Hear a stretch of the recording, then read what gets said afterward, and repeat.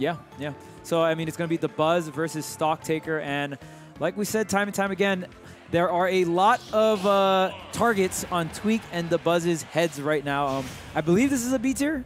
This is a B tier confirmed. Okay, sweet. So, of course, with some of these B, A, or C tiers, you know, like, all these up-and-coming players just have the targets. They want to just get the PGR win.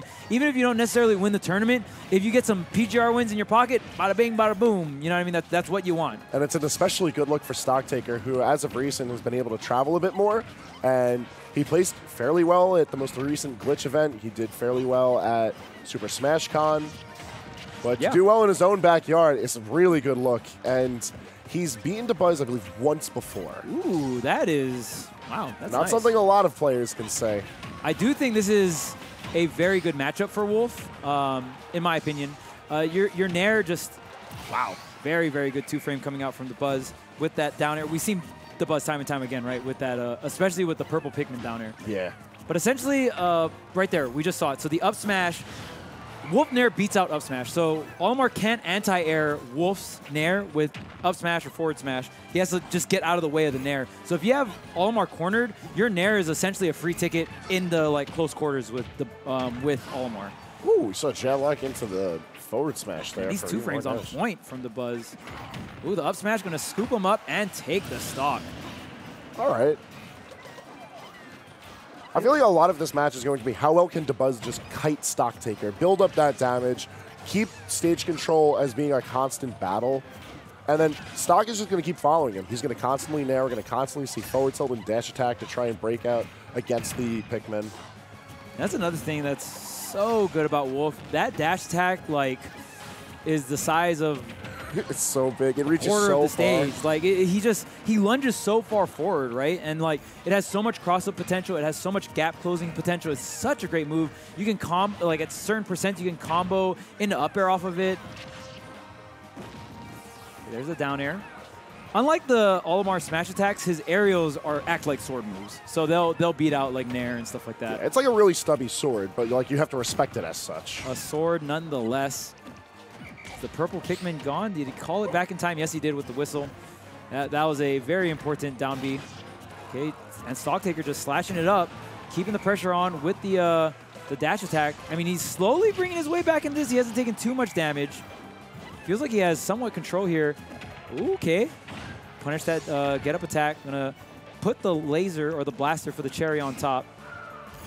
Oh, wow. Ooh, okay, the up smash. Wow, with no rage, or a little bit of rage. It's just starting to clock in now, but in general, not a lot of damage, and majority of Wolf's aerials help break off the Pikmin. And I feel like that's going to be huge because Dabuz, he needs to make sure that he's either just retreating aerials or purple Pikmin throwing in order to get that retreating damage. Yeah, another thing too is Olimar's out of shield options are fairly slow. Up smash is frame 12. His grab is just slow because it's a tether grab. So you can actually fair and nair on Olimar's shield pretty reliably and still have somewhat of a mix-up after if you're going to spot dodge or go into shield. A very aggressive side B there. I don't know if that was an input error for a blaster or not. Sometimes that happens. Trying to come in above with the nair. Oh, gets the dash attack, gets his opening. He could get a down smash here on the ledge. Yeah, okay, went for the forward smash. Some kind of smash attack, right? Right, forward smash. I like it just because we've seen Dabuz doing a ton of jumping here, so at least would have been able to pick him up. Ooh, gets an air opening.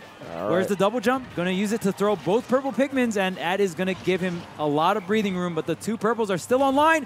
Oh, man, I thought that was up smash. Yo, he wants his forward smash so badly. All right, what's the pick? Dabuz, very smart, opting to stick around and shield, wait for his Pikmin to all return to him. I like the reflector. Stocktaker didn't reflect anything, but he showed it to him. So, oh no, the sus DI. He was probably trying to dash left or walk left or something to the left. And he even knew it. As soon as it connected, he just started giving the nod. Yeah. Game one goes to Dabuz pretty handedly, but that was still a pretty messy fight. Stock kept himself in the running. Oh yeah, Stock was making it very clear he wasn't going down without a fight, and that was really close, honestly. Like I said, even when Olimar... When Wolf has that rage and Olimar's on the ledge at 50%, Olimar is sweating. There's a multitude of things that can happen to you that can just destroy your stock. Sweet spot back air for any smash attack, or not up smash, but forward smash, down smash, a lot of things. a fair setup in the back air. Like there's so many things Wolf can do to kill this character at mid percents. So the game 2 to Town and City. How are you feeling about this pick? It's going to give Stocktaker a lot more room to work with. Maybe he wants more strength on his ledge trap. Going to have that Final Destination-esque pick. Maybe he's just comfortable with the platform layout. Definitely look like it's working out for him really well so far. A lot of these lingering Nair ledge traps, usually a very common option to pick that covers multiple options, gets the damage, and really resets the ledge situation. Ooh, even so fair to pick on through the Pikmin. Like these two have played a few times, and I feel like every time they play, Stock gets a better idea of how he needs to use his tools. It seems like he has the game plan fairly early on here. Like, I'm really curious to see how this is going to change. Ooh, not even Town and City is going to save him from that. I really thought he was going to. All right. Blue Pikmin, the real champion, the real unsung hero. Yeah, I actually thought he was still alive. I'm very surprised he died. And, like, he died in quick fashion. Like, that was, like, not even close. You know what I mean? Man, Blue Pikmin be hitting the gym. Really do. Oh, man, and look at this. Olimar is just... Oh, he saved the jump, and he air dodged right for the platform. Great play, but the 2-frame from Dabuz. Again and again, this offstage pressure, man. Dabuz is really making it count. Like, Stock went for every possible option, and Dabuz just continued to develop answers. Yeah, he even air dodged to the platform on the way out, man. I don't know how much more you can go for. Yeah, no, on this stage, Wolf had everything. Dabuz took it all away. Dabuz calling out all these jumps, all these options, getting all these 2-frames. He's playing so clean right now. There's the purple coming in, almost like an anti-air tool with that side B purple throw. And right now, Stocktaker just can't find a way in. Seems to be rushing, trying to get the kill. Goes for that YOLO back air. Out deep. He's got to make something happen at this point. Oh, the cross-up doesn't matter. Dabuz not going to fall for it, and 2 purples are online here. There's the whistle with the jump, but the anti-air up tilt will get the call out. All right, Stock's got a lot of work ahead of him if he's going to try to make any damage here in game 2. He's already sitting at 100 and counting. We see the blue back, though, for more damage. Understandable, because he's going to just go in right for the spike in game 2, going into Dabuz pretty quickly. Man, Dabuz is very, very much on point with these down airs. We see the down airs and the down tilt 2-frames on the up Bs, the side Bs. Like, I almost feel like you character switch for a straight curveball just because Dabuz is playing particularly clean against your character's like recovery tools, right? And judging by the call of Palutena, it seems that's exactly what we're going to be seeing. I feel like the character switch justified, but a character that Dabuz understands very well. Yeah. Palutena, I mean, you are, again, I always like to point out Palu can struggle in a sense where you have to play very much different. Rising Nair is going to be very hard to hit Olimar unless Olimar is challenging you air to air. If Olimar stays mostly grounded, then you're not going to, it's going to be really hard to hit Rising Nair. So you got to really sink some of these bears and these fairs really low or just go for more grounded options as Palu, which is definitely very possible. Like right off the bat, we already seen how Dabuz changes his game plan based on the character. Multiple times we've seen Order Call come in just so we can break out of those Nairs, and that's super important. Ooh, almost catches the grab on the normal get up here. Honestly, not too bad of a game. And you saw that fair, right? Did not connect on to the Olimar because he's so short. Town and City, not going to be enough. This blue Pikmin up throw, so strong. Oh, no. Okay.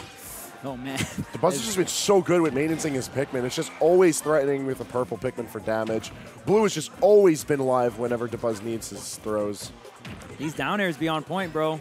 He is getting so much 2-frames, like with down air and down tilt. Like, no matter the character, he's even showing to be proficient against the Palutena teleport here. Oh, wow.